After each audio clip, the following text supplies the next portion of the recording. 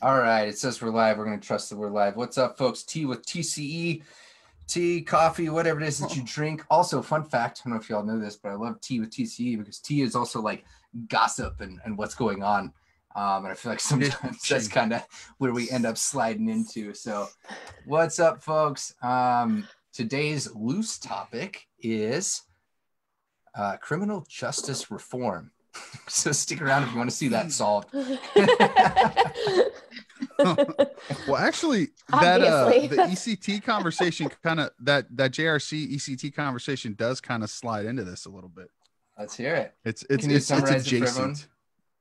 So there's a controversy floating around again for the upteenth time, criticizing the Judge Rottenberg Center for the use of electroshock backpacks as a punishment procedure for certain students in certain situations. And there's a petition floating around for them to enforce the federal ban on that sooner than the whatever date that's been proposed. And it's creating a lot of stirs and emotional responding and frustration. I want to preface things that I think matter that I don't think everybody knows about the JRC. And that's in the 80s, they suffered a lot of violations and a lot of accusations, and they went through a huge thing. There was a 2020 expose about it. A lot of shit went down there. As a result, the guy, what's the guy's name? Israel Joe or John something Israel. Oh my gosh, he's huge too. No. Oh my gosh. Anyway, the guy who founded it got the boot as a result, and actually is no longer even been permitted to be associated with them. And they instituted a ton of reforms as a result, to the point where actually the state didn't want them to go because they were the only institution that would take certain individuals, that it was either that or Rikers Island. So for mine too, by the way, they have a lot of people coming from prisons and that kind of stuff. So throughout Matthew Israel, thank you, Nikki. So as a result of that, they have they're very much come from a punitive background in terms of delinquents, and they treat it more from a criminal justice angle and as a diversion program. Now that's not me advocating for any of these things. I'm simply stating exactly like what the context is, so the discussion makes sense. And they have a lot of behavior analysts, but they also have a very specific operating philosophy. Now, a couple things about the ECTs that I learned from speaking to them personally, having lunch with these people at a couple conferences, and having them even visit a facility I was working fast for. My colleagues were doing educational consulting for them, teaching them how to implement DI procedures in their classrooms. Is that one, they have like a small handful of those backpacks and the ECT devices. Number two, they're monitored by their court order and monitored by a magistrate. And all the protocol and procedures are explicitly written out in such a way where the person is monitored 24 hours through video, so each incident can be observed. And only supervising individuals can even implement it. Not anybody can even do it. So it has to be observed on the camera. That court mandate comes after 6 months. Which actually is an argument for its inefficacy. So I'm sorry, Ryan? That court mandate comes after like a 6 months database decision around like positive-based approaches aren't working too. Exactly. So, I think it's a little bit of a disingenuous characterization when there's people like out saying like they're indiscriminately implementing punishment procedures or they're not really like considering human rights and that kind of thing, because like the courts are involved. There's 6 months of data supporting the inefficacy of positive behavior supports. It's implemented across very extensive close monitoring. I mean, like they literally have cameras everywhere where it's legal to have a camera. They have it, and someone is observing it continuously. So I don't know if I would necessarily do it, but I also do know that, it's easy for a lot of people who don't have experience working with severe behavior and to criticize people who do, because they can't quite understand the intensity, the need, and the realities of the contingencies that govern those responses. They had because it's a different animal. They had at one point a ton of research, a ton of data, and a ton of videos that were on their website that they took down. That really showed, I think, the perspective of those severe cases that I don't think are on there anymore. It's hard to find them. I distinctly remember one of them where the client had completely chewed their own lips off. And so it looked like out of a horror movie where you're just completely missing all of this right here as a result of the severe SIB that was going on. So it was a different picture painted on the website at that time, I think, that highlights some of what you were talking about. I know also that there was the one big article on the misapplication from an employee, right? And I think that seemed to be the fatal kind of blow for them. And it's just one big mess up that shouldn't happen, but it seems that really sent them on a downward trajectory, in my opinion, for the last 10 years. Yeah, Jim saying it was like a Nightline. It was a Nightline thing or 2020, Jim.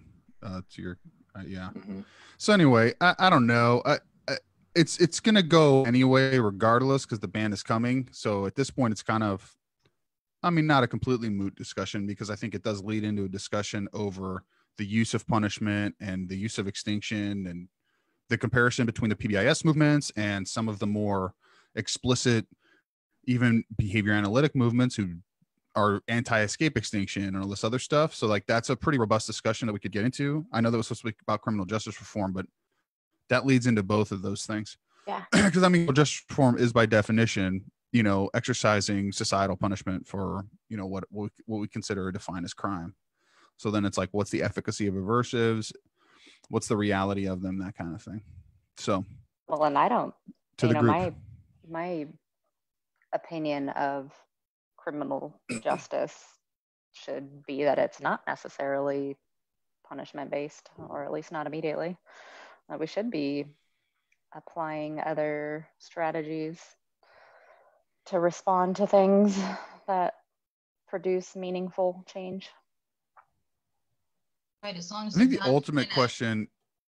Go ahead, Judy. Sorry. No, I was just going to say, as long as they're done in a, you know, follow through 1, 2, 3, 4, 5. You know, you have to follow through, and different people have different backgrounds. So, I mean, I don't have any knowledge in this realm, but it sounds like exactly what Rebecca was saying. That, you know, you have to, it doesn't sound that it's essentially not right, but you know, what's the follow through beforehand? What has happened before? So I think when we're talking about the use of punishment, especially for like social control, so the question, what's the purpose of the criminal justice system? Is it retribution or is it reformation? Right now it is. Yes, you know, retribution. Absolutely, 100%. Yeah. You know, so if you come from a perspective, if you come from a perspective where it's just simply the exercise of retribution and vengeance, then I mean, you really don't have an ethical, even moral, then I don't think it's working well. Human problem. Yeah. Hey, I don't disagree with you. We're not even doing that well. Yeah, I was doing the moral justification. I was doing some research on this just because it kind of sparked my interest. And one thing that popped up is prior to 2008, I should say right around 2008 or 2010, I can't remember off the top of my head now, but the American Bar Association basically came up with what I would view it as is almost a code of ethics for prison systems, whereas previously, I don't know what the code of ethics was. They don't call it a code of ethics. They call it something else. But that's how I look at it when you start reading through it is, I don't know what it looked like before, but starting in 2000, whatever 10 that they put it out there,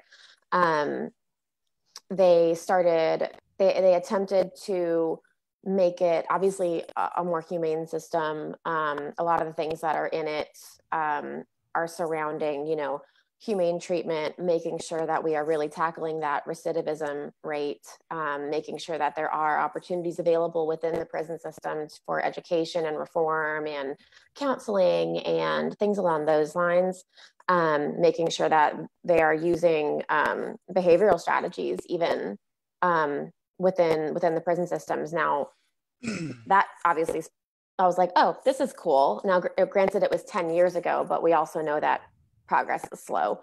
So I started taking a deeper dive into it a little bit. And what I noticed is, which, I knew very little about the prison system and all of that, but there's the federal prison system and there are state prison systems, and they are governed by different bodies.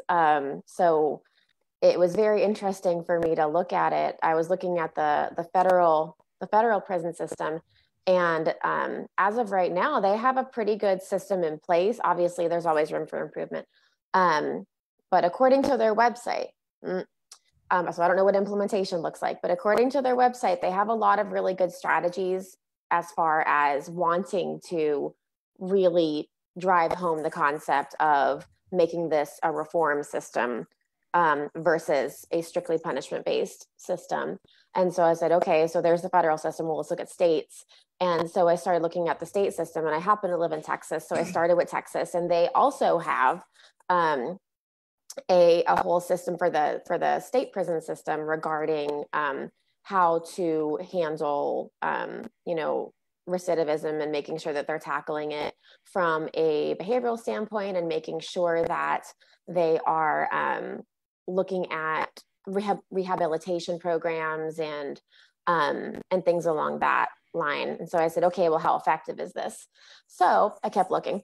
What I found is that I looked up the recidivism rates for different states. Texas has one of the lowest recidivism rates, which is, for those who are unfamiliar with what recidivism is, it's basically going back to prison after you've been released. So Texas has one of the lowest rates. Florida has another super low rate.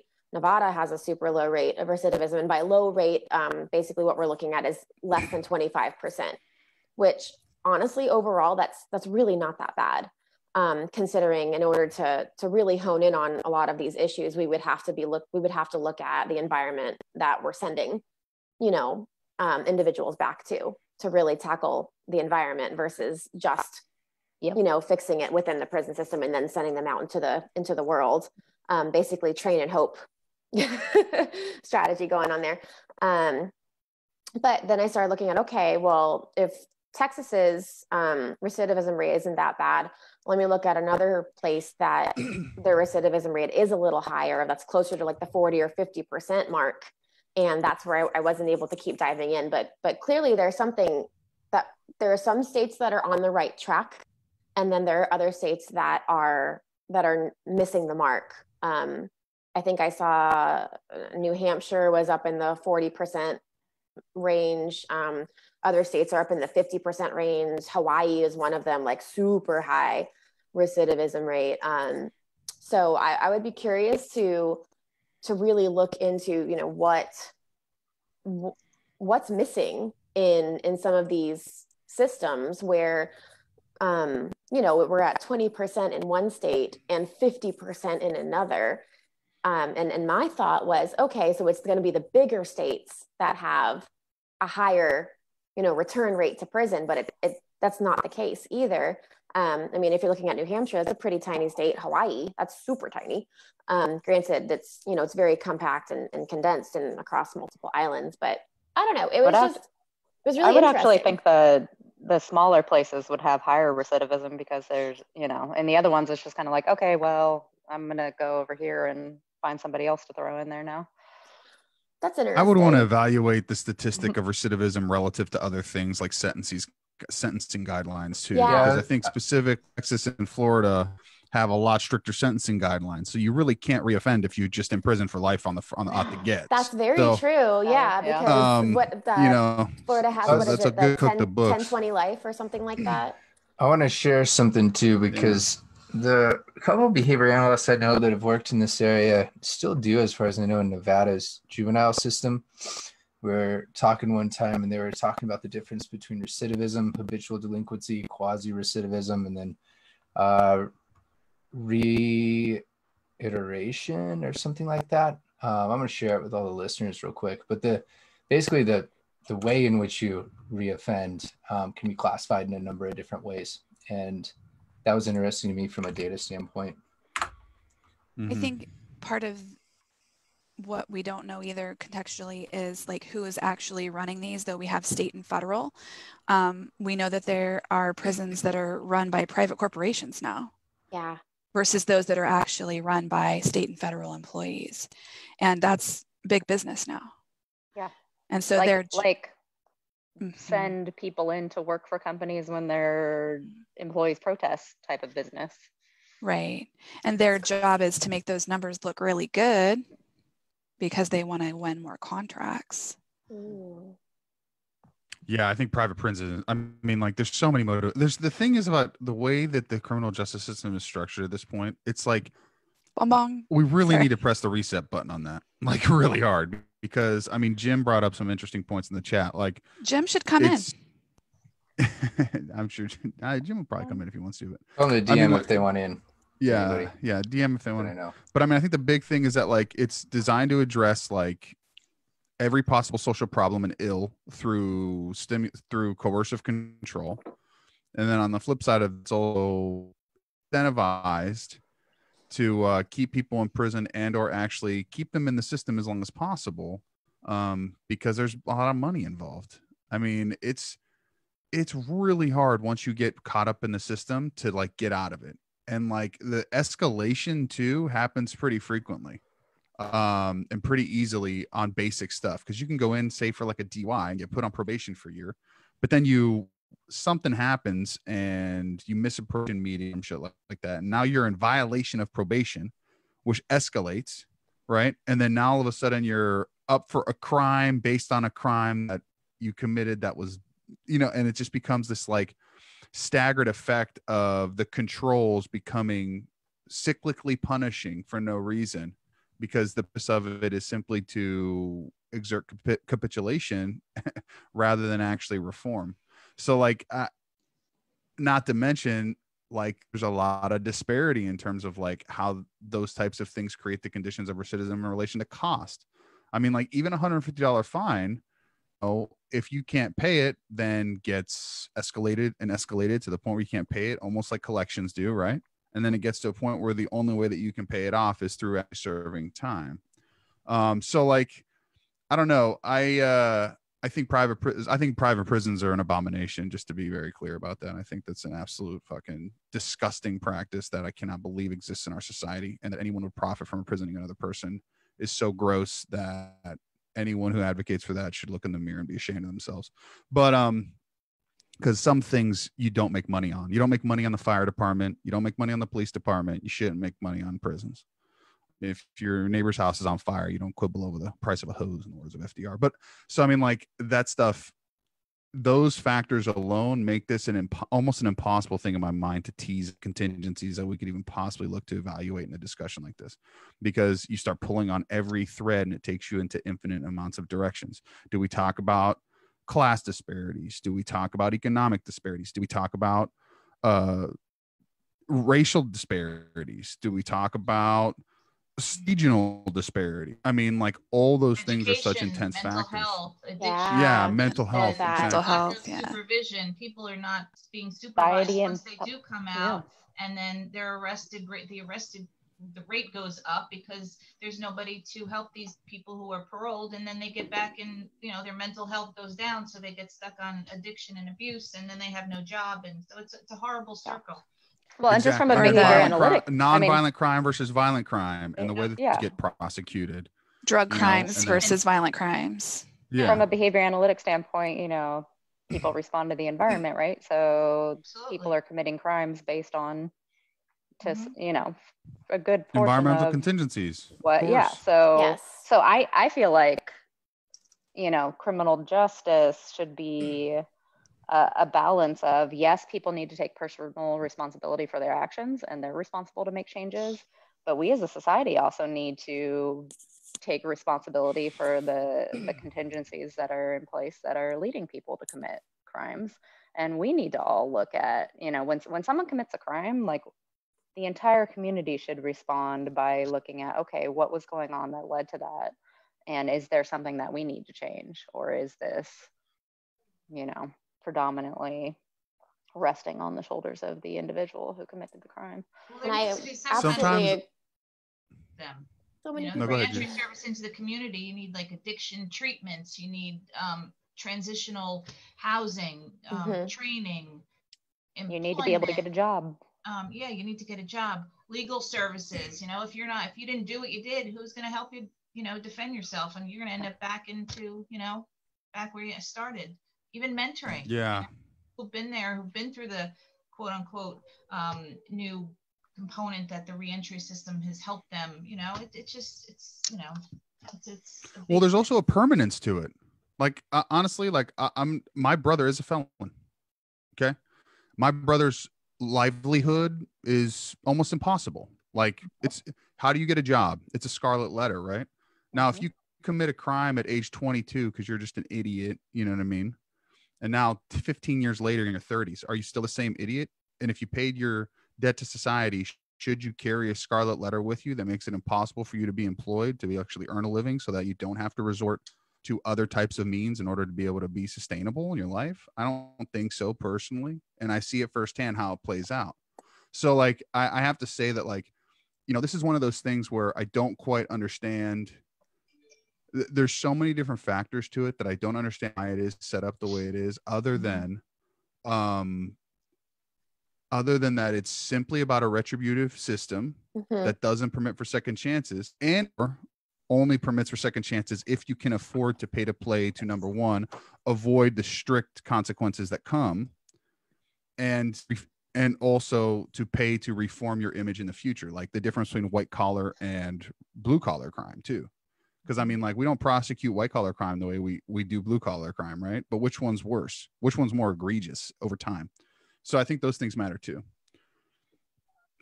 I don't know. There's just so many different factors on this thing that it's like, let's pick one. You guys want to pick one part of it and try to dissect it? Because I feel like we're going to go all over the place if we don't. Yeah. Well, I mean, so, one of the things I think of when you say that too is just looking at why have people chosen to pursue a criminal justice system that operates that way?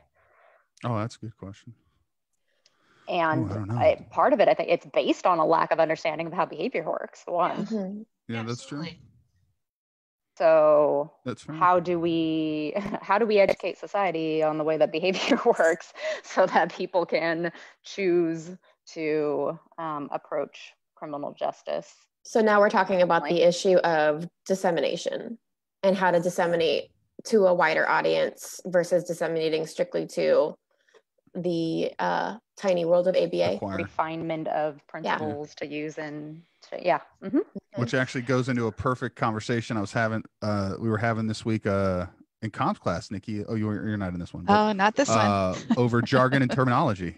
Oh yeah. That's actually what I was about to say, is one of the ways that you would disseminate to a wider audience is by changing your terminology and making sure that it is user friendly. One article that I was reading this week is disseminating, using stimulus equivalents to target a wider range of topics versus just autism.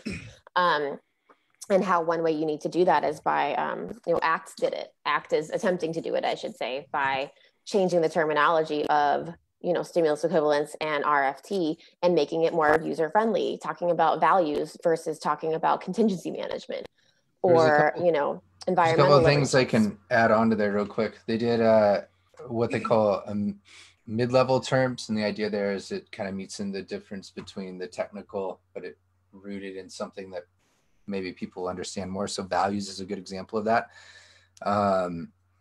The reforming of stimulus equivalents, though, was largely because they said it operated differently. So it's kind of like they wanted a new term for the similar effect that was going on. That was my understanding of it all. So I think there's kind of two things there. If anyone's looking online that's kind of watching this, mid-level terms is what they call them. And it's a really cool area where they're trying to explore how that works, right? When you do those sort of things. Honestly, I just wish the reentry criteria was better. That's like the one area, if I like, sentencing is such a legal thing that I don't know if that's a thing that you could change, but man, I think a good area where behavior analysts get involved is probation. That would be a professional position. And where even before that, Dimitri, like in getting a behavior analyst to relate to the people who are in charge, and, you know, set up programs that are within the actual system for them to, you know, learn how to get out of your addictive personality. Well, yeah, that's a whole other one, but your addictive cycle. Sure. And, you know, getting sober. And, well, you're obviously sober now, but how to stay sober, and, you know, how to change friends, and how to, you know, get legal services. I was involved, oh my God, it was probably about 8 years ago, with a group. They were called Gangster Yoga, and they went into jails and they did yoga with these people, with the, you know, with whoever was in jail.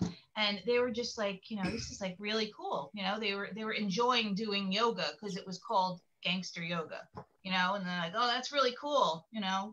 And so Nevada's PBIS team, super behavior analytic, and essentially was having such awesome results that they started getting through with the probation officers. The probation officers is kind of like who their partners were, and they started expanding off that. I haven't touched base with them in probably 3 years. I know it's still going, but it was a fantastic example of what y'all were talking about. Their outcomes were just leading to more and more opportunities to work within that area. The other thing that was really interesting is you'd see these cyclical patterns roughly every 20 years. Mark Malley and I used to look at these. He was super into punishment and prison reform. And so it was cycling roughly on your state level as to whether or not they were more punitive versus rehabilitative sort of programs. And so the folks in there just happened to catch like this really good. Nevada was on the upward wave of wanting to rehabilitate and like implementing some of those programs. So they're doing some really cool stuff. I'm going to share the lead person that was involved on it. Those great programs that you're talking about, Ryan, like those are like when they're on that cycle, that means those programs are getting funding, right? So then they have more consistency with being accessed. You know, when they're on the other end of the cycle, those programs aren't getting funded. And so there aren't those steps, and there's not that consistency with, you know, them being able to access those programs and go through those steps and have better outcomes. Yeah, and the book that I shared with Rebecca on case 1 and case 2, you could see that even when you had the results, it was a similar thing where the funding was kind of dried up as a result of the political differences, not necessarily because it wasn't effective. So I feel and that goes back to how do we get people to want to approach it differently? So I think one thing that, and I'm going to go off on a short, tiny little rabbit hole. Cool. Is I think one thing that we're just missing, and if we're really wanting to dive into how do we affect things on a bigger scale, which I'm going to say is something that we all know, but it's by getting away from teaching strictly to autism, right?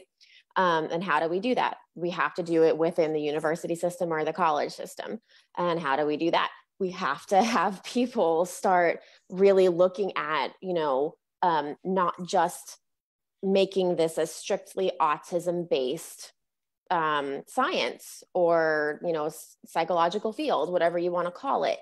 If we can get the university systems to start looking at, or ABAI, whoever we want to talk to, if we can get the powers that be to really start looking at branching off and diving into subsets of fields, which we talked about, I think last time too, is getting university systems to not just teach the autism aspect, but to do behavior analysis. And then you have your branch of criminal justice system, or you have your branch of, working with this population, or gerontology, or working with this population, and really looking into taking those branches and diving deeper into them, and then getting those people out into the world. So and the only way we're going to do that is by getting people to talk about it, and people who have the ability to make those changes actually start making those changes. Which is part of the reason why I want to have these conversations, because I do want to inspire people to, you know, think about different ways that this can be applied, because we have big fish to fry. Yeah, there's a lot of fish to fry. And, you know, one of the ways that I see we've talked about a lot of programs of how we can respond to people after they've offended, or, you know, after all this other stuff, how do we get them? But I still want to talk about how we prevent this stuff from happening, and how we create a community and an environment where people are supporting each other and building each other up. And one of the places, organizations, whatever, that I see doing a lot of this stuff is the contextual behavioral science field, paired with the Evolution Institute and the pro-social work. And they're starting to really, you know, take off with a lot of stuff that they're doing, and actually getting into designing different educational, you know, strategies, and or getting into, you know, how do we, and if we look at this from a, you know, from a functional contextual perspective, like, if we start getting people, whether that's people in businesses in their own companies, people within their individual communities, if we start getting them working on cooperating together, supporting each other, building these, you know, cooperative relationships towards a shared interest, shared, you know, value and purpose, people are going to continue to operate in that way beyond, and in, you know, in the broader field, and every one of them can experience how things can work differently, and can go out and affect change in everything else they touch, because we all belong to a variety of groups, a range of different, you know, things. So yeah, like, I kind of want to just question. Yeah, sure. Do you think it's naive to think that that's possible? Nope. Like, I just feel like there's this guy named Anand Giridharadas who wrote a book called Winners Take All, talking about the notion of win-wins being a veiled way for the upper class, billionaire, multimillionaire, corporate class, to feign charity and to feign pro-social participation in society, while still ensuring that they can maintain their own interests, resulting in like acute scenarios of it being done, rather than blanket raising of all the boats, so to speak. And like what you're describing, and what I think is, I don't think it's problematic. I just think that, like, I'm starting to think more and more that that's like not a realistic perspective anymore. Like, I think that after reading that book, after really critically thinking about it, searching for win-wins anymore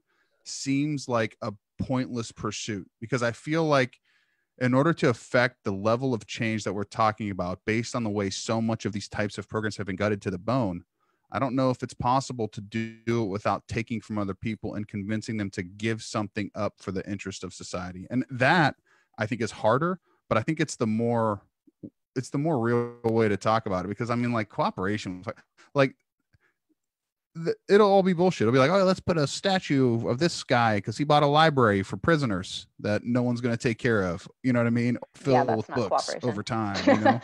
Yeah. Or it's bullshit, right? Yeah. No, that's not like, at but all. He's cooperating and he cares, you know? Or like, even Jack Dorsey gave $5 million to Andrew Yang for UBI. Cool. He's worth about $6 billion. So like, that's literally an hour's worth for him. And he gets to claim that he's such a like wonderful person, when in reality he supports a social network that creates toxic relations and interactions across society, and is probably the most divisive thing on the planet, with the exception of Facebook. So I mean, like, it seems to me like seeking to gain or create these like cooperative networks is cool, but I also think that I'm not sure anymore how realistic it is. Like, I really don't. I don't know how realistic it is. It's a matter of variation and selection too. There has to be enough of them for, and what you're talking about isn't like real cooperation. That's just like a facade of, you know, that's PR. Whereas when you actually take this approach and you step down into it, and you actually are communicating with the people that you're working with, you come up with shared, you know, purpose and values and goals, and you create a situation where everybody is working towards a similar thing, and you can all get what you actually need, not what, you know, looks like whatever. And when there's enough of those groups out there, people will start self-selecting the groups that are actually cooperative towards them, and the ones who are selfish will fall by the wayside. Yeah. I don't know. Are there enough people following those? Yes. Yeah, you think so? I don't know that it's going to be fast enough, but absolutely, this is an international endeavor, and there's lots of people out there, and it's getting. I mean, I've started seeing the pro-social book pop up, random places, and I'm like, oh, good. And I think that's the thing too, is like we in our field are so inward focused that, and that's been part of my frustration, is I'm sitting here like, why aren't we doing this? Why aren't we doing this? Why aren't we doing this? And now I'm like, I'm going to go do this with these people, because these people are doing it. You should. People doing it. Yeah. And I think that's positive. I think I don't disagree with anything you're saying. My real thing is that, like, I'm just thinking about what is the actual impact that you can imbue, and like, what does that look like? And I think it needs to be a lot more subversive than seeking out the level of cooperation. Like, that's kind of where I've finally gotten to. Like, I just don't know if working with fat cats, working with people because the bottom line is, I think that just as an ethic, as a cultural value, American society is self-serving, just intrinsically. Like, it's not based on, it's based on rugged individualism, and it's based on money. Like, those are like intrinsic values. Yeah, I was reading the pro-social book, and they actually talk about studies that they did where they took college students, and then they followed. So when students went down the economic track, where they were basically taught homo economicus and, people are going to serve their self-interest, and then they followed the anthropology students, after 2 years of training, they diverged in their way of thinking. So they were taught to expect that people are selfish and therefore follow that. So, I mean, right now, exactly what you're saying is kind of that same perpetuation of that. Whereas if we change the narrative and we actually, put it out there and talk about it and, give the real, like. I agree that they're conditioned.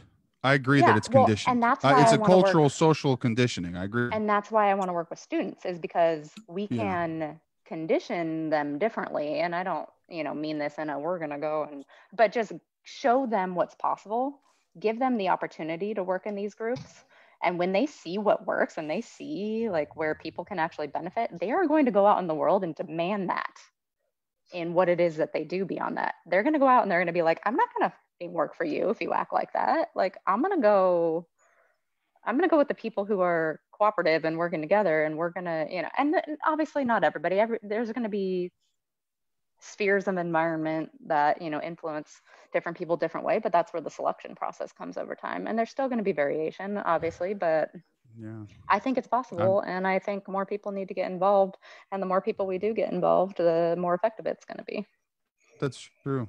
Yeah. I'm not as optimistic as you are on that end. I think that it's don't get me wrong. So polarized and permeated and what we are, that is the narrative. So then to me is like, I would want to just accept that as the narrative and say, cool, if that's the narrative, then this is how you combat that. And you flip the board and play a different game.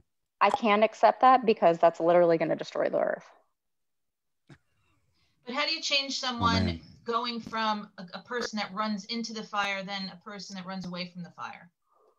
It's just, is that innate, or is that, No, everything. You mean like learned. How do you like confronting that, like someone who has the courage to confront the courage of the convictions versus someone who just goes with the flow? Like a firefighter, literal firefighter. Yeah. Like, I am going to go and run into that burning building and help someone. Meanwhile, well, it matters. I mean, I'm like, I don't think there's a single person. I mean, there may be very few people alive who wouldn't, for one reason or another, run into a burning building. Disagree. I think it depends on what's in that burning building. There's a lot of fucks out there. Yeah. A lot more fucks out there. Yeah, I'm with you. All you got to do is watch the stock market to know that. I mean, like, you can't have 36 million unemployed and have almost new highs. I mean, that's what I'm saying though. Like, the competing contingencies are too extreme. And verbal rules. Yeah, exactly. I agree with you. Yeah, I agree. Verbal rules, correct. Yeah, contingencies. The thing is to reverse a contingency, you have to have equal as powerful reinforcers and or counter contingencies to create the amount of relational pressure to shift their responding in that direction, right? I think like there is the question room. Is what's more powerful? I think there is room for not everybody to have to come on board with this, because when the amount of people who actually do come on board with it, those people aren't going to control everything anymore, because everybody's going to be operating, and there's always going to be selfish players, sure, but they're not going to be able to be selfish to the point where it causes the destruction of the world for the rest of us. The other thing that I think about when I think about this stuff is that I think it operates from a fairness fallacy. Like, those motherfuckers don't play fair. Like, life ain't, like they cheat. They don't, but and when like, they don't need to be the majority to win. They just need to have more resources and the ability to cheat. But what are they offering? What are they offering to the rest of us? How are they getting their money? They don't have to. Yeah, it's all about themselves. Yeah, I know, but they have to get people to provide their resources to them somehow, right? I mean, yeah, I think what he's saying though is it doesn't need to be you or anyone that follows. But like, if there is an alternative, people will choose the alternative. I think that broadly speaking, eventually, I think algorithms and social media have made that almost impossible at this point. See, where I see this, there's a reason why you have such a large segment of the population who votes against their interests. And they've done so many stuff. Well, because how do you convince someone to operate against their interest? How do you convince them? Like, I'm not saying it's hopeless. What I'm saying though is that like, there's people that vote against that cooperation to me is not the route. Dissidences. There's people that vote against their interests because they don't have a clue what the hell they're voting for. A good portion of us are following along with what's being told to us, oh, we're fighting for this. Yeah, I got to join the Democrats because they're going to fight for our rights, when really they're back there voting for corporate interests anyway. If we can start small and design our societies around cooperation, that will scale up into the groups that we choose to connect and operate. So if so many people go out and start these small groups, small community, small society groups that function well, they're going to link to the other groups that are cooperative. And eventually those groups are all going to link up, and the assholes who are out here trying to take advantage are going to be screwed, because there's going to be nothing left for them. Yeah, they might be all right.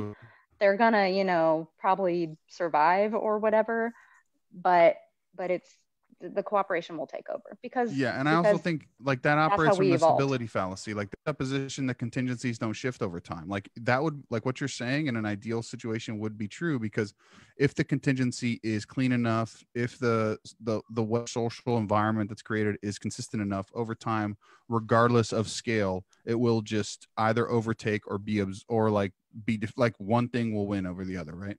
The thing is that as contingencies shift over time, like there's an automatic dilution of whatever the original idea was. And then that's the whole idea of the politics of compromise, right? And then you get to that point where like things get absorbed into a system as a whole. So like I'm telling you, like I'm not sure if that's a thing that I get. But, oh man, we lost Judy. But yeah, so anyway.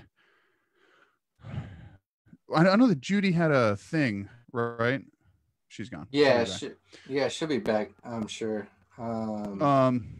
Yeah, I don't know, man. I don't mean to like disagree with you, but I just like, I feel like I don't like, I'm over this optimism routine. Like, I just don't want to be optimistic about it. But it doesn't have to be like, there's even things built into the pro-social network. There's the core design principles. There's principles about if you're not following this, like, yeah, you get there's graduated sanctions and that sort of thing. Like, it's not just all about let's hold hands and fucking sing kumbaya. Like, I hear you. That's not what it is. It's You're gonna, cooperate and play by the rules, or you're kicked out and fend for yourself. And there's the entire evolution science, a study of multi-level selection theory and everything else, of groups that cooperate together with other groups will over time select for, the the continuation of those groups that are cooperative, given the right contingencies. So how would you go about then, or how are they going about trying to instill something like this from a smaller level? Because like you said, that's how it would have to happen. You'd have to start at a very tiny. Mm-hmm. It's all over the place. They've already worked, they've worked with tribes, they've worked with businesses. There's an entire model of providing training to businesses and getting businesses to operate under these pro-social, methods and ways of. And that's the beauty of it, is it's not going in and saying you need to have this value or that. It's what are your values? What is your group's shared interest? What are you working towards? We can make you function effectively together. It's about. So what happens when you have a group that's like, I want to destroy everybody? Yeah, game theory blows us out of the water. That's where game theory blows us out of the water. No, because it scales up, and that's where each group functions in a network of groups. And so selfish individuals will slightly benefit within a cooperative group unless they go so far to get kicked out of the group. Selfish groups. Yeah, then they're called rogue actors. I mean, my thing is that, like, here's the thing. Yeah. Like, this is cool, but I mean, like, and I like the idea of it a lot, but there's a whole nother discipline in political science, that a game theory discipline that games out different types of scenarios like this, where you have a stag hunt, which is a cooperative game, which is what you're describing. You're describing what's theoretically considered a stag hunt. Okay. And then you have other things like the prisoner's dilemma, where you put people against each other. But then you also have like rational actor models that assume that everyone within a particular system is a rational actor. And then, but however, that gets blown out of the water, especially in contemporary society. Most rational actor models are gone, because those models based on balance of power models, like in the turn of the 17th, 18th, 19th century type scenarios. And they've been blown out of the water with superpower, the emergence of super and hyperpowers, and also the emergence of rogue states. So like, if you do pull this out from a macro perspective and you look at it from an irrational actor model, like those types of cooperative measures become a lot more about resource management and control in those capacities, rather than becoming like organic growth systems. And then you compound that with the ability to dictate global perceptions through the control of the deployment of algorithms. Okay. It becomes a lot more difficult to do it in a nonviolent way, because then because you see such a consolidation of resource power and not control of resources, not even necessarily just like the actual resources themselves, but control of the resources. Yeah. Well, so when you're dealing with that kind of like disparity of power relations, the only way to do that is either to take the position of the rogue actor or to capitulate into the system. I'm not advocating that there's no room for violence within this. Let me just make that clear. Okay. We're not advocating to the Homeland Security and whoever else, NSA that's listening to this. I promise we're not advocating for violence. No. I'm just saying that there's not room eventually for that where necessary. It's just a matter. But I mean, I'm just saying, like, the pro-social people, I don't know if they've evaluated the game theory aspects of this, but I don't know either. There's probably a whole discipline that would say they're pretty they're going to lose big time. Research. The one thing I've seen commented kind of consistently on David Sloan Wilson's stuff, it even happened on my own video I did with him, was comments around something like this, saying that his Achilles heel is the hope that bottom-up pro-social change is possible. And I think they're rooted in discussions like you're kind of talking about here, on that there's just a lot out here. So really, I think time will tell and data will tell. Yeah, but time will only tell if people actually go fucking try this shit. That's true. So go fucking try it. Yeah, but like because the world needs to be saved. God damn it. But the issue is, well, yeah, that's up to you. Like, go do something about it. Really. So if you were to, if you wanted to send people somewhere, then like what website would you send them to? Prosocial.world. Prosocial.world. Mm-hmm. And there's a book between Stephen Hayes and David Sloan Wilson called Pro-Social.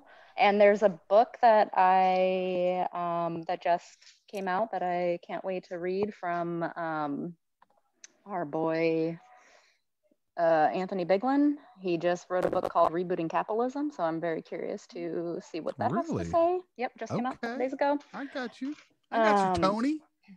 So yeah, Lots of stuff going on. Here's a there. Rebooting Capitalism podcast. That dude's gonna get sued, I think. I wonder if he looked into that. I wonder if that's trademarked. So let's switch gears. What was the question that got emailed this morning?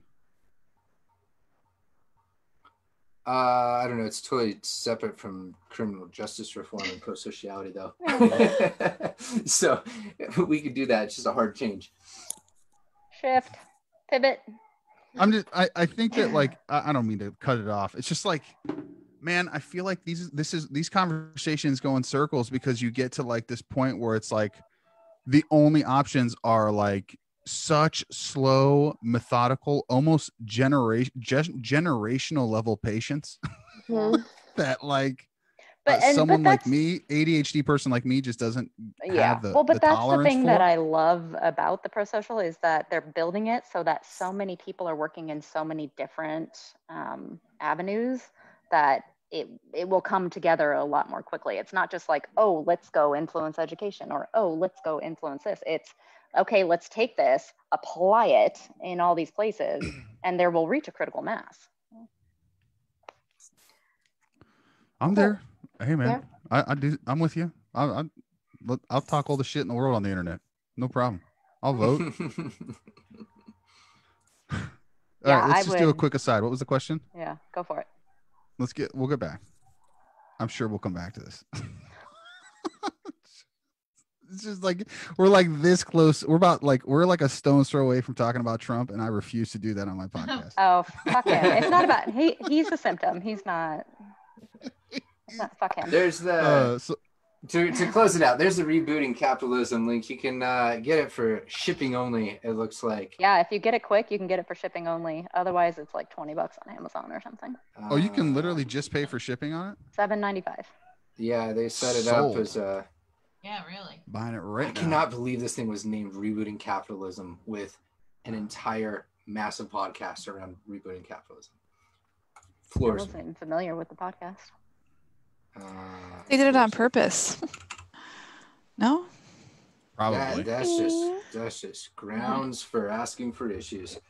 Even if it's as simple as like everyone thinks it's associated with the other people. You know what though? Maybe like really I've seen so many books that are like titled the same goddamn thing. Like I don't know. Yeah, I don't know. That might be general enough that you're good to go. Like why we do what we do. It's not something that can be trademarked. You can't own a phrase.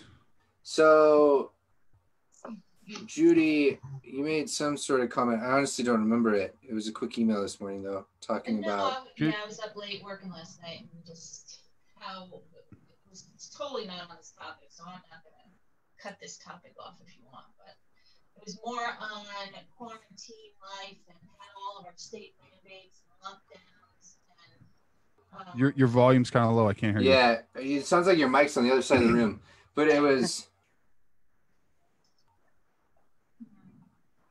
was centered around what do we think the impacts of like quarantine is going to have? Because largely a lot of people may feel like they're just kind of sitting around waiting for the next thing to happen. Like we can't actually do things right now. I think this topic fits perfectly into our current topic. It actually does, if you think because about what are the it. effects of being restrained, constrained in one's home, you know, without a real terminal end game against one's own will? Like, I mean, it sounds like imprisonment, doesn't it? Yeah. Which is completely against the pro-social way of operating on things, which is why I think pro-social should be influencing the way that our government functions. Dude, I'm with you. I think we should have universal basic income. But like if dreams and people cooperate, like and puppy dog tails and ice cream were real, we'd all be living. I think more of our business, like the majority of our business should be public based, where people are working for the essential functions of what, you know, community society needs. Like, okay, you go work in food, you go work in, you know, trash cleanup, you go work in mental health, you go work in, like all of these things should be public. You want to live in a commune. I hear you, Marx. Yeah. What you gotta be? Yes. Carla? Yeah, I don't understand that. I hear you. I think last time she was recruiting us to live in her commune. So I hear this. That is yes, she wants to live in a commune. Yeah. I think the world would function better if people's needs were met. Yeah, people were cooperating to accomplish these things. I think that gets into a conversation that, I mean, Skinner tried to talk about that in Walden too. I think when you talk about like, what is the government versus like what is the best for the societal structure, I think you versus can also like, add in private. Yeah. I think you can have a human-centered capitalism. I think you can have that. Yeah. Yes, it's called social democracy typically, or at least Nordic countries have it. A lot of European countries do. There's an economist named Mark Blythe, Rhodes Scholar, at Stanford, who referred to the way that Europe is currently dealing with the crisis as driving in a nice Volvo that has a very high safety rating and airbags for its population, and the U.S. is like a Ford GT Mustang that just hit a wall. We're sitting in the back of the thing with no seatbelts. We're in the right. So like yes, you can choose to design a society that feels like Volvo, comfortable and safe for everyone, or you can ride in a racetrack on a race car in a Lambo and enjoy the luxury while it lasts until something bad happens. I think that it gets to a point where, like, I agree with you, something has to give and things have to shift. And I can't stand this. Just like personally, it literally makes me cringe. And like it leaves me sleepless at times. I hear you. I just have a certain degree of like powerlessness towards it, because like at some point it becomes a thing that it is what it is, right? Well, and that's because you're resigning yourself to operating within the current system. And I'm saying, fuck that. I love this shit. This is amazing. It's interesting for me. Like, how do you say screw the system that's in place right now, because you have to operate within the system to be able to build the new system? So it becomes this weird paradox for me. Yeah, you do. You have to have cash to be able to do things in this current You don't need cash to grow food. So do it. Like, that would be the thing, is like build it completely and do it. I think it is possible for some, but like I don't see that winning, unfortunately, because of the current environment that we're in. Mm-hmm. So to answer Judy's question, I think what quarantine has done to all of us has turned us into mini Chays. We just want to put star hats on and burn the motherfucker down. I was going to say something beautiful about pro-social too, and I can't remember what I was going to say, but it was good. God damn it. Yeah, I don't know. Like it's slowly been driving me crazy. I don't know. I've literally been like skipping in and out of consciousness at times, like getting mad about stupid stuff and like being pretty apathetic and unmotivated, having to force myself to get up and do things. And honestly find value in some of the shit where it's just like, okay, I can do that or not, and like, I don't know. That's where my issue comes in, is like, and I was saying this, a few talks ago, is just like, what's the fucking point of half of this stuff if the world's going to end? But once you get over like the depressing aspects of that question, you kind of either like get comfortable with it, or you kind of, where you arrive to this like amoral nihilistic perspective. Or be like fun to flip the system. It wouldn't that actually? Wouldn't it be fun? Absolutely. Let's go fucking do it. Get a couple of bats, some razor wire.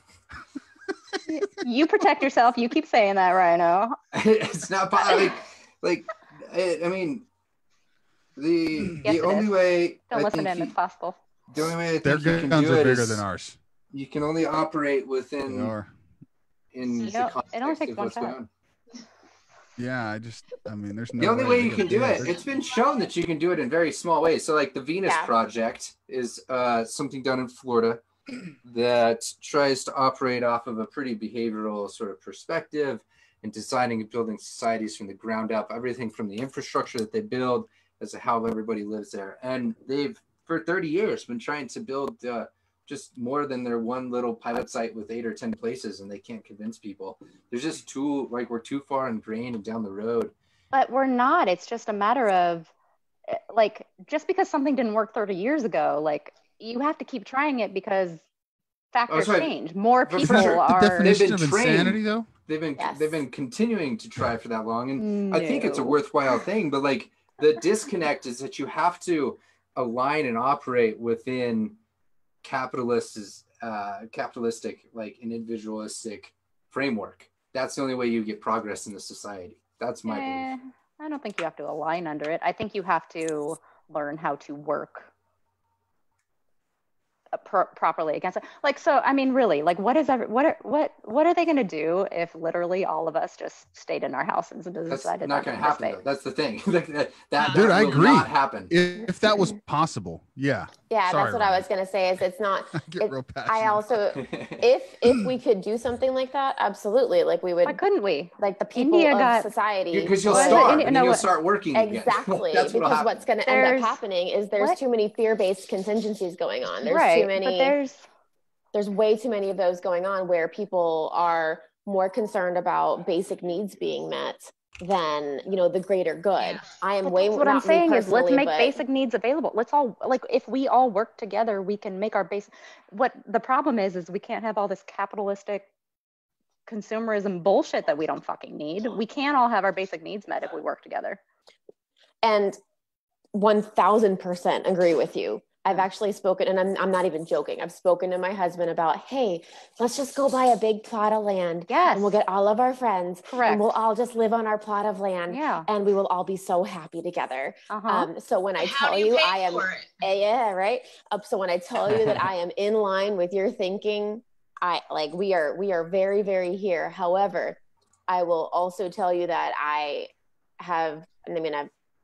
we've experienced a lot in our lives, and the people that we've come into contact, and by I say we, my husband and I, the people that we have come into contact with, the people that we have spoken to, you know, that there are the lack of education in society and the fear, like I'm not kidding you, yeah, the fear-based the fear-based contingencies that are in place right now, and the immense pressure to engage in that capitalistic form of thinking. It's too great to tackle on a grander scale. When you recruit enough people into. So that gets into how do you do that, right? So like you start small groups and you get groups of people who are supporting and providing each other, and you find the other groups that are doing it, and you supplement the things that you're missing, and you cooperate and you work together. I think you can take a case example of Alex Jones and what was being attempted on that as a loose example of what will also start to become problems if you pursue rising from the ground up in ways that fight against a larger system. He was deleted off of YouTube. He was removed off of other platforms. Yeah, like the every McDonald's in the country is striked last week. Did you hear about it? I did. I shared it. Remember? I mean, you heard about it because you care about that shit. But I mean, like, was it on MSNBC or Fox? Was it on CNN? Every McDonald's worker in America striked. Every single one. Yeah. I didn't hear anything about that. I don't know that every single one did, but it was major cities. Yeah. Or it was like a national some strike. Good chunks. Yep. Yeah. Yep. They tried to shut it down. That's why people need to look for these things and yeah. And that's why I say, like, if every group takes care, it's kind of like this, you can't pour from an empty cup thing too. I like that. Everybody needs to take care of their own, like, everybody start taking care of your damn selves and the people around you, and the big shit will work itself out. Bhutan is living in Star Trek land. What? Man, that's the thing. Like, my goal. We were talking. Who were we talking about that with? Was it know someone to actually get in that country? You're not allowed, as last I've heard, is to go to that country as a tourist. Oh, really? They don't. You're not allowed to go to that country as a tourist. Is that what you said? Yes. Okay. Which country? You can only move there. Well, I don't know if you can move there, but it's pretty cool. Oh wow. It's pretty cool place. It sounds like. I agree. I think we should define happiness through. Oh, sorry, I couldn't hear you. I think we should define happiness through like not the economy. Like, I don't think, I mean, that goes back to, again, Immanuel Kant, man. It's universal axioms, the categorical imperative. Like, human beings should be means, not ends in and of themselves, right? Like, I agree with all that stuff. I mean, that should be the way that our morality is structured. Over time, though, when you have Atlas Shrugged released, you know, and Rand being taken up as a philosophical position, and then you have the greed is good movement of the 1980s, that shifts the narrative and the overall Overton window in such a way where, like, again, rule governance perspectives, cultural attitudes don't follow that. So then the question becomes, how do you shift those cultural attitudes? Your proposal is organically through small communities that over time grow to become such an integral web that they overtake but very aggressively that primary scenario. but yeah, but not I mean, delicate, like, very aggressively small. But I think we have an opportunity though. So what is different now is we have this global pandemic, and people are recognizing the impending doom of climate change. And there is an entire generation of people who are like, fuck you and what you set up for me. Like, are you kidding me right now? And there is potential for a bigger mass change and movement. I think there is a generation of people. So going back, how has we just need to give them the skills to be successful? We're questioning the value of society. Well, not questioning the value of society, but we're questioning the value of consumerism for sure. Yeah, that's for sure the case. Yeah, I'm with you on that. Yeah. So, why do we need to own so much shit? Why do you need this stuff? I know, but I mean, like, I'm saying, like, my Droid phone. I'm not gonna lie, that is pretty cool. The adults who were in the 80s trained in the greed, you know, whatever, they're fucking getting old. There's more greedy bastards getting old too. They've grown. Now they're less scrupulous. They taught their young how to take their estates and continue forward. Like, I had a dream actually that I took these old greedy politicians and put them in a fucking room with their grandkids and had them publicly in front of, like, broadcast to the world and in front of their grandchildren, tell them, I don't fucking care about your future. You can die. I'm not going to be here. I don't give a shit. I mean, that's not where their values system's operating out of, though. Yeah, and also, what are the behavioral implications of that? Delay discounting is a human phenomenon, right? Like, we delay like we discount the future. That's just like every generation will do that perpetually over time, you know, because that's how the incentives for human responding are. Like, so. Sure. Again, like it's like some things you're kind of fighting uphill about, right? So then the question is, like, how do we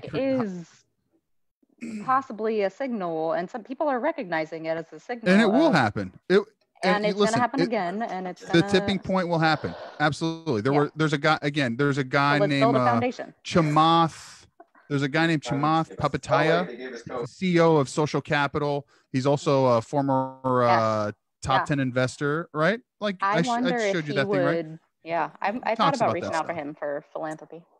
Yeah, like that dude, like he was one of the top 10 guys in Facebook in 2007 and actually quit because he said, okay, we developed a nefarious technology that actually programs people and alters the course of culture, and it's completely unregulated, and I can't do this anymore. So he cashed out his billions and did his own thing. But I mean, and he's openly saying that on every major network on a regular basis up until like last week, even he was doing it. Yep. So, I mean, like, that also, though, does kind of underpin the point that I'm trying to make to you. Like, somebody tag him. How do you create counter contingencies to such a powerful force that has 7 billion users, 7 billion people on the planet? So, like, you have to have strong enough programming materials to incorporate those things without it being a generational game. You teach people how to be distracted and return their attention back to the task at hand. Okay. So that's like saying stop watching. That's like, not the graphic, but like, and I know we had an incident recently, and I didn't make this joke, but that's like telling the world to stop watching porn. It's a $6 billion industry. No, it's telling the world to watch your porn for an appropriate amount and then return to what the fuck you need to do. Yeah, and social media literally has neurological side effects. Anyway, it doesn't matter. Yeah. Oof. See, we did the rabbit hole thing. So anyway, see, this is what quarantine has done to us. We've been reduced to this babbling mess of people who just don't know which way is up anymore. It's like 1984 level shit. So here's it's like, what's the truth? I don't even know. Okay, so here's my thing. Whether or not we can actually succeed in making it happen, how would you choose to live the rest of your time here? Do you want to choose it perpetuating a system that's going to fuck everybody over, or do you want to choose to engage in something that has the potential to maybe change things for the future? I mean, that's a like, values question. Here's the thing. That's a straw man, though. That's a straw man, because it's like, do you like marshmallows or do you like bullets to the face? I mean, of course I like marshmallows more. No, it's gonna be shit either fucking way. It was shit. Participating in the system, like, we have all sat here and complained about how fucking shitty it was. So you can be shitty and participate in the system, or you can be shitty and not. Which one do you choose? I'm with you. And like, that's, I mean, I would want that, and I do want that. Yeah. And I do that through my vote. But I mean, like, again, short of complete and utter civil disobedience and dissidence, Martin Luther King level civil disobedience, it's an impossible thing. Like, you don't do it. You don't do it gently.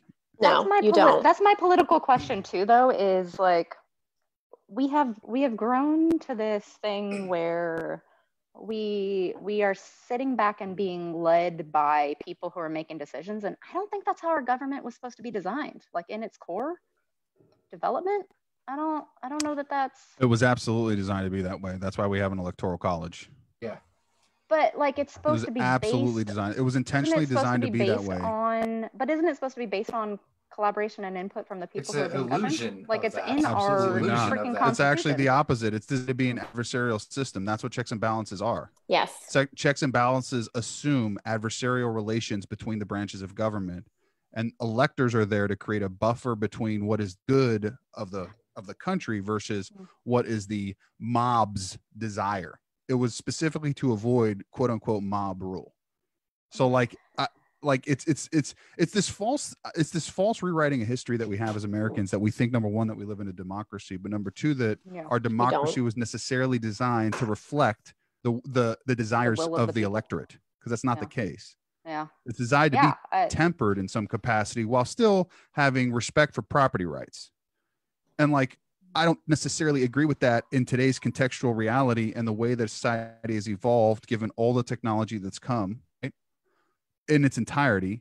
But like, those types of arguments to the appeal of the American dream serve no one but the status quo, because like, if you do look at the historical realities of it, it's designed to be untrusting, it's designed to be adversarial, and it's designed to be self-perpetuating eternally through all the various redundant measures that are built into the system. And that's also why once corruption does breed into it, it's so hard to weed out, because it becomes entrenched. Oh yeah. And that's what we're seeing. We're seeing what happens when like enough corruption compounds in such a way where like it's able now to be entrenched. Sorry, I feel like I just like mansplained that shit. I'm not trying to do that. No, I fully put it out there that I have no idea about how the shit is set. Like, I full disclosure, paid zero attention to anything historical, political, nothing. Yeah. That was not my jam. Had no idea. Only recently have I been thing to look into figure out. The thing to look into is the electoral college, I think, and things around where your vote, where gerrymandering comes up in that, like where your vote actually, how much your vote actually influences, and what are the different things that actually lead to somebody getting into office. Well, and that's why we need to go local. Like, we need to influence. We can't influence the fucking assholes up there. Direct way to influence that, other than elimination of electoral college, which is never going to happen, at least in the near future, is an amendment to switch ranked choice voting. Yeah. Because ranked choice voting would permit the non-binary choice to be controlling outcomes. Yeah. Like there's never mind, I'm not gonna ask this question. Yeah, the ranked choice voting, yeah. Ranked choice voting is the other, is like really the thing that would alter. This might be a website that you're interested in checking out more. I don't. So represent.us has some interesting stuff. They've got some articles and things they've linked out. They also have celebrities behind the movement a little bit. So like anything, take it with a little bit of grain of salt. Right. But they have a very ground up, local first perspective on how these sort of things should occur. That if you haven't already ran into, Rebecca, or anybody else that's interested in this stuff, I think it's an interesting way that they're trying to move forward on topics like this. It's messy. Largely, I just don't participate. And if that was the goal of some power be up high a long time ago, then he won. She won. You don't vote? They won. Shame on you. Nope, I don't.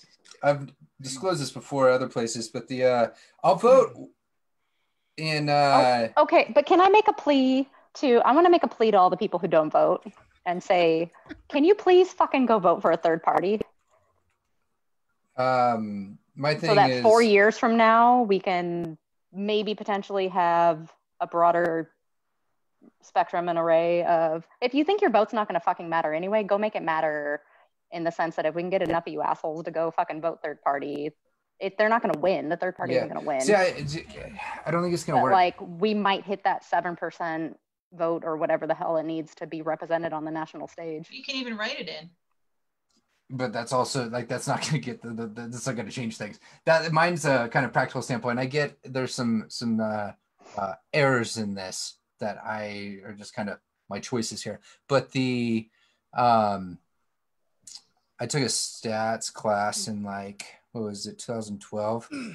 They were looking at the chance of your single vote, which I get this is crazy, but follow me. The chance of your single vote actually swaying the election was 1 in over 200 million based on what state you lived in. Yeah. And so when they're looking at how much your individual vote matters, it's actually very, very, very, very, very, very small, extremely small. And that was the closest state. And that was like, if I had gone to the poll and voted, would that have swung the entire election?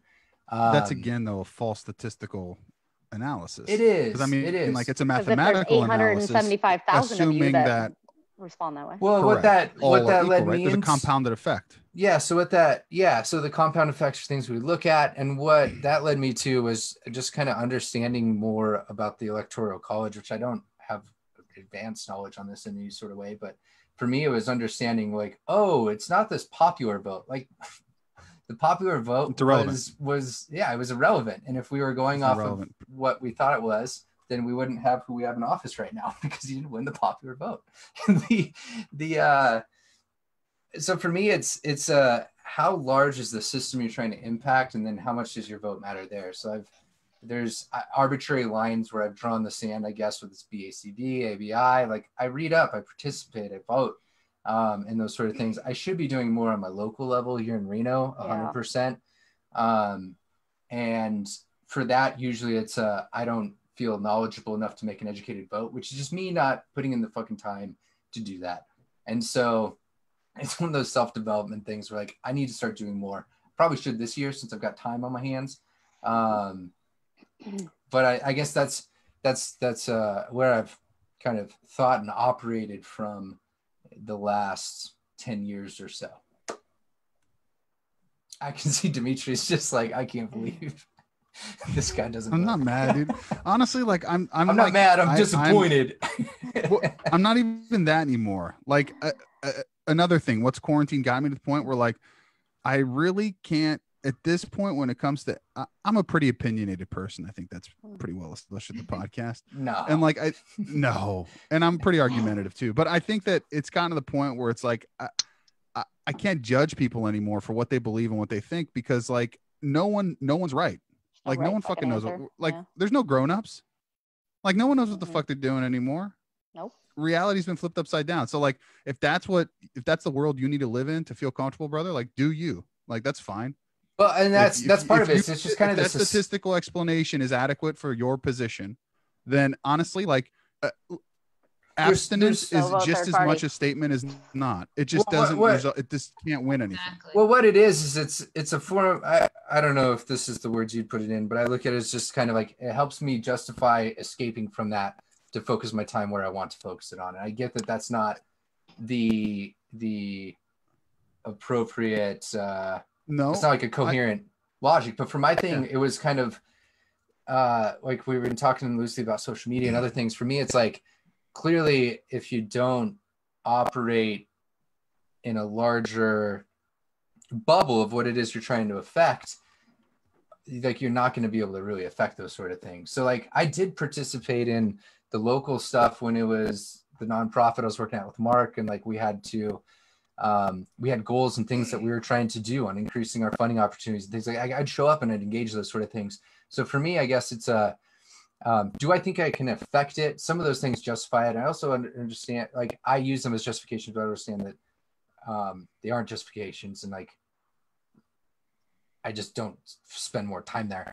But the other side was like, what time do I have and what can I affect? And I've felt that's more of where I end up falling. Well, it becomes a resource squeeze. It becomes a question of like, what this really boils down to is, what is each person on an individual level willing to give up in order to achieve whatever goal they want in the end? If we're going to just be purely pragmatic about it.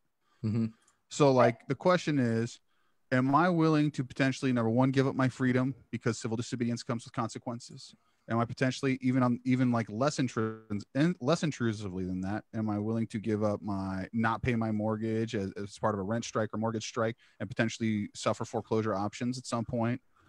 Am I willing to give up a paycheck if I were to participate in a generalized, like you have to be willing to suffer the consequences of whatever thing that you're talking about. And the contingencies are not, and I think going back to what Casey was talking about, like the aversive controls that those consequences hold over our behavior are pretty much outweigh whatever perceived outcome that, in my opinion, I think at this point in time is reasonable. Now, that's not to say that if I wasn't in a more desperate, destitute circumstance, my opinion wouldn't be different. Mm-hmm. Like if I'm one of the 36 million people that currently is like waiting on $1,200 so that I can actually buy groceries, and I'm waiting 150, 200, 300 cars deep waiting in a food line to get some foods from a food pantry. Like, yes, if I'm those people, I start honking, I get a sign, hey, let's drive to DC and let's march. You know what I mean? And then that's where but again, that's where the contingencies have to be in place in a particular way to actually motivate people to be willing to give whatever sacrifice, because like those people at that point in time have nothing to lose, and the contingency weighs the other way. That's the tipping point. You see what I'm saying? We're not quite at the point in my opinion where we're at a tipping point for that to happen, right? We need to be looking at not just the contingencies on us, but the contingencies on the people that we want to change things. Like, if enough of us showed up at their freaking doorsteps or, chose not to participate, they would freak the fuck out. See, I don't think so, unfortunately. I don't. Yeah, that's the thing. Like, I think enough of us is like a mob. Like, you're talking about a mob. Like, that's also assuming that the popular opinion and things are actually what's going to be changed. I will do my darndest to find this, but there was some stuff that was being looked at of like Stanford or something like that. I'm looking at what the probability was of the public opinion impacting whether or not something passed in Congress, and it was almost zero influence. It was demoralizing. Yeah, I mean, if that were true, we'd have there would be Medicare for all. 72% of Americans. Like, if that were true, Social Security would never even be in danger, even in the slightest. 90% of Americans. But there are countries where they do get 3 million people at the drop of a hat to go protest. So and those countries have histories of, and again, cultural contingencies. Those countries have histories of, like, you're talking about France. You're talking about like countries that don't have the level of civility built into their system, and they also don't have the level of representative. They have a different kind of parliamentary systems that permit for the level of pressure that makes possible. When you're in a representative republic that's a two-party system, like, it's a very different scenario. And that's what I'm saying. Like, the level of impact, direct impact on our government. Going back to what we were talking about before. Can those of you who do not want to go vote for either one of the primary people, please devote 15 minutes, an hour, whatever it is that you need to do to go vote third party, for fuck's sake. But what does the third party actually achieve? Do it for Becca. But honestly, like what value does that offer? So I go right in somebody. It one gives a demonstration that we can mobilize enough people to say fuck you. Mm-hmm. It two changes the platform 4 years from now so that there is better representation on the stage for someone outside of this two-party bullshit that we are currently operating in. Like, it's a demonstration. Can you take an hour to go demonstrate in a way that has zero consequence on you other than the 15 minutes to an hour it takes for you to do it? And that's where, like, there's actually not enough people that care about that. That's my point, is like, on an aggregate, I just don't think enough people. Do you care about it? I don't believe I can impact that system whatsoever. Zero. Because it's yet to happen. Third party have been written in. I mean, if you go on to, let's say, I'm not even going to name a channel, whatever channel you're watching for the outcome of the who's president, Democrats, Republicans, and then you're going to have, they have the list, they have the people, those third party people, they are showing up in the television and media, and they are. So, but they're not getting the debate stage time, and they're not getting. No, they're not. But they're in time. Well, there's steps. And one of the steps is acquiring enough votes during the election to qualify for that. That is the first step. And I did that. I do that. Yeah. So I'm saying, all you fuckers that don't want to go vote for yourself. Come on. Just tell them fuck you for a minute. I voted for that doesn't do that. Dimitri, let's all vote for Dimitri next time. I voted for myself once for city council, actually. That's hilarious. I did. I was like, fuck it, I'm voting for me. Fuck you. Maybe nobody else will vote. I would love on election day for it to be like, oh fuck, 25% of the population, or 20 or 15 or whatever it is, voted for a third party. Like, oh, are we seeing a shift? Because it would inspire. I'm not going to get that. You're not going to get that. I'm not going to get it because you're refusing to do it. Oh yeah, because like the 15 minutes of my life is more valuable than trying to impact a system that you can't impact in that way. That's at least. I want to hear Casey's knowledge bombs. What are these knowledge bombs? Ryan, look at the impact you've done on the world of ABA. It's super minuscule, and it's a very small portion. But it matters to us who's watching. Yes, and so like this is why my values-directed behavior keeps going on these small scales, right? All right. Okay. What are your knowledge bombs, Casey? What is this? I don't know. Huh? I just wanted to going on right now. Like I literally have so many things to say that I don't even know where to start. Right. Oh man. I don't even know what happened. What is this? Yeah. What are we even talking about anymore? I happened. We have like so many different routes that we're taking right now. Because we were talking about basically starting a utopian society, which would, like I said, be lovely. But I just don't think it's feasible. My husband's a political science major, and I started talking to him about this, and he brought up realism theory in yes. Realist theory. Realpolitik. Okay, yes. But realist theory is basically saying that people will always stand up for themselves. They will always be they're acting their own best interest when it comes down to it. As wonderful as we want people, as we and when I say we, I really mean like you and me, Rebecca. When I tell you and I have we are in line with so many thoughts. So I'll say I have always been the type of person to see the best in people. I have always been the type of person to be like, you might be a shithead, but I really think that if we were to dive deep, that there's some good in you, and we can work with that. But as much as I want to believe that people, even if we were to gather, let's pretend that we were to gather 10% of the 300 million people in America, 335 million, sorry, in America, that's still not enough. You know, like if all of us in our small bubble were to talk to 3 people, right? It's not enough yet. It's not enough yet, but I genuinely don't think it ever could. It's a process. That's like the equivalent of saying, I can't lose 100 pounds tomorrow, so I'm not going to start the process. We try third party system. I can. So I agree with that. Like, it's a shaping process for sure. But there aren't, and I'm trying to be so nice when I say these things. There aren't enough good people in the world.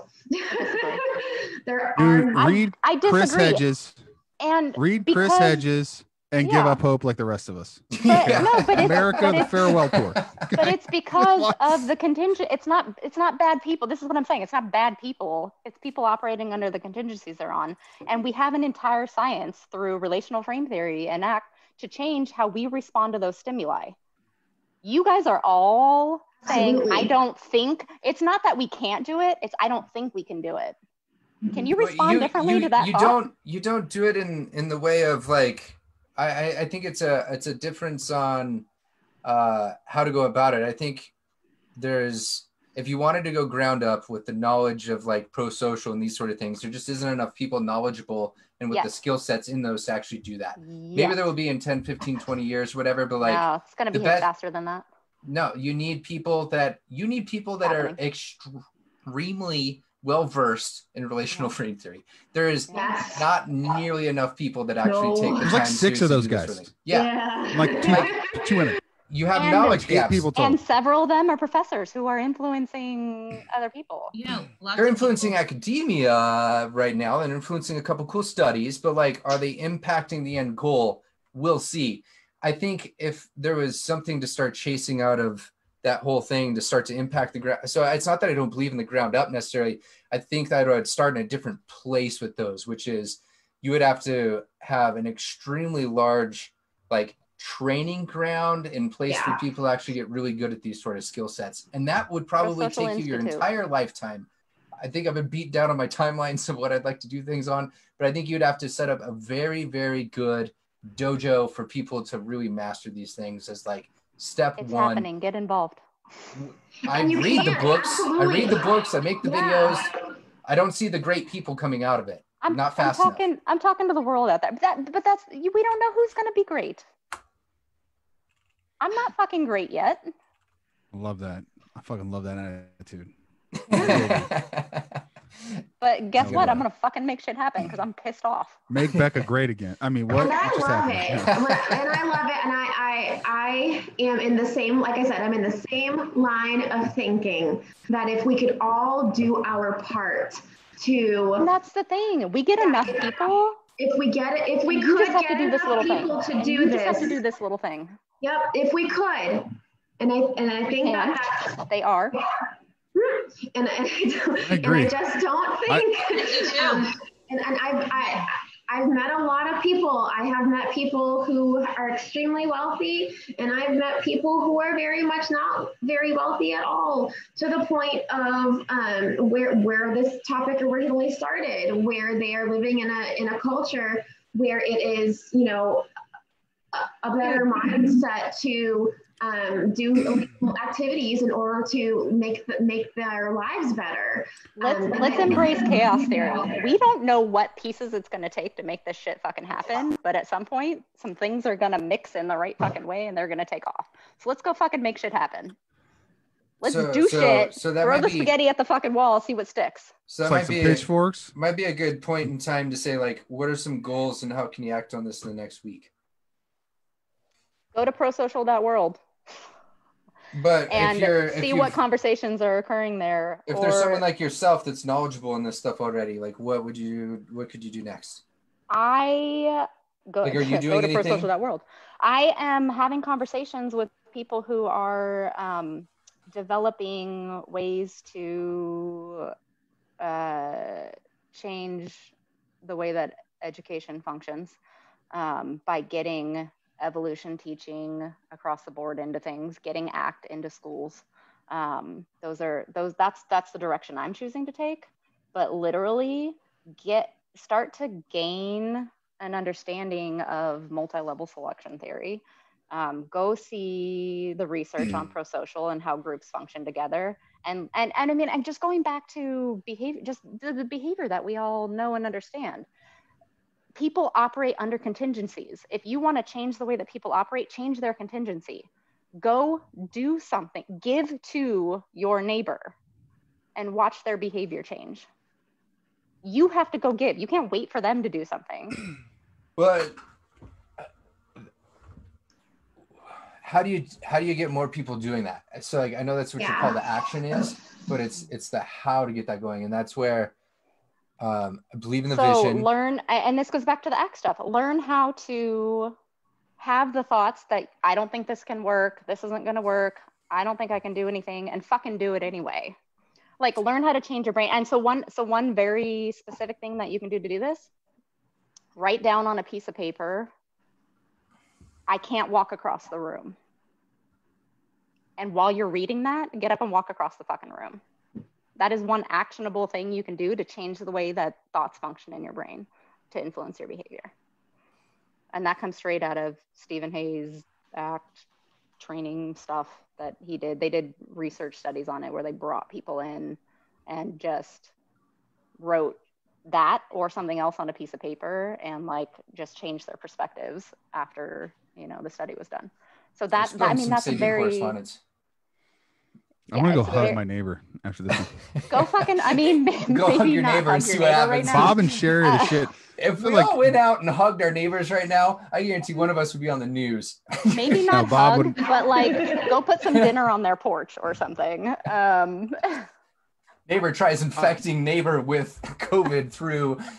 Sherry might even call the cops on me. She's the head of the neighborhood watch, so it's like I get updates from her via the neighborhood watch app six times a day. I think part of your call there, Rebecca, is like we have great people do it. This is, if I could like extend and mesh my thinking with what you've been saying today. Yeah. It's that we have a lot of good things started in different areas. I love Bigland, Hayes, Sloan Wilson, all those folks and what they're thinking. I haven't done enough of the work to understand exactly where it falls through when it comes to game theory and these other things like that. I've read a little bit in game theory years ago, but I never read one, read the other, and tried to put them together. That's an area, but there's an area of like, how do you keep these little small communities growing? What can you do yourself? And I think really at the end of the day, like the call for these sort of things could be, let's all change the system and do stuff. But I think it's, we need people doing very specific things in that. Like what you're asking for is people sometimes to devote an entire lifetime really to I just want people to like go, so whatever group you operate in, go and have a conversation with them on, hey, what are the values that we share? What are we trying to accomplish here? What's standing in our way? What can we do better? And just create that cooperative system. For sure. I don't think that's a bad call to action, and that's usually the best way to start moving forward. But the way I look at it is like we need that, plus we need people that know how to do it well and to oversee how to do it well and to offer the mentorship and these other things. So it's, for me, it's like the call to action can be this grand thing of buck the system and do something that's pro-social. Yeah. But then under there, like we need a lot of different rules and scopes kind of built out. Like you need this in the education system. You need this in and it's starting. And that's where I feel like if we go start operating in this little way where you just build that into your group, more people are going to change their frame of reference to the world and they're going to get involved. I think it's the question's in at the expense of what? And if we've learned from, it costs very little to go ask people what they want to accomplish. Starting out a direct expense out of your pocket, but like the ACT model versus the BACB's model of trying to certify versus just say go out there and run with it. You have some fantastic people that pick it up. You have in both systems. You have people that master it really well and not. Like we haven't yet figured it out, but I think what I was getting at with at what expense is we're really missing in this field across the board how to get people to move forward and implement, but implement with really great like fidelity. Yeah. Well, and that's where, that's what I was going back to is you don't need to be a professional to participate in the ACT matrix in the small group that you operate in. But like, if you misunderstand core parts of it, you're going to be disseminating incorrect information, and like it becomes a problem here. And I don't mean run it as dissemination. Like, you're not training a trainer. You're just applying it. You're just having a shared value conversation with people around you and saying, how can we work together to make this happen? I guess what I'm getting at is be in the world. I think part of the crux, I think, of the difference between what of like go now forward mentality and like where I stand is like we're missing a couple core understandings of how to do this sort of stuff. I don't know if that's just me trying to articulate, I guess. Yeah, well, and that's where and I'm talking about operating on a ton of different levels. And I am talking about that is just the base level of people who don't want to go learn about and teach and disseminate and set up systems. What you can do is just create these cooperative relationships with other people in your life. You don't have to be a good human. Yeah, you don't have to have professional training to go do that. And then those people who are more inspired by some of the other shit I've been saying, or, the conversations we're having, or just events in their life, can take on these bigger roles. And I'm telling you, Pro-Social is starting to set up a system where people are getting into bigger things, but they need more people. They do. So if you are so inspired, and if, going back to that question, how do you choose to proceed? If you would like to proceed, come check it out. Get involved. I really hope Otherwise, go be a good human.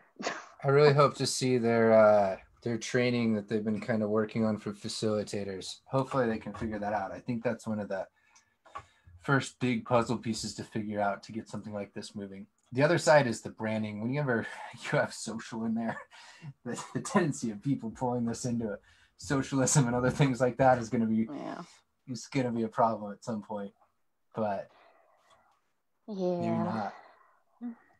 Marvelous. I think we need to end this. We've been going for a while. We have been. Oh shit! It's already 10:30. Wow. All right. Yeah, we hit some good strides on this one, yo. Tea with TCE. Ooh, I don't know. We might need something a little stronger next time. I think I need a stiff drink.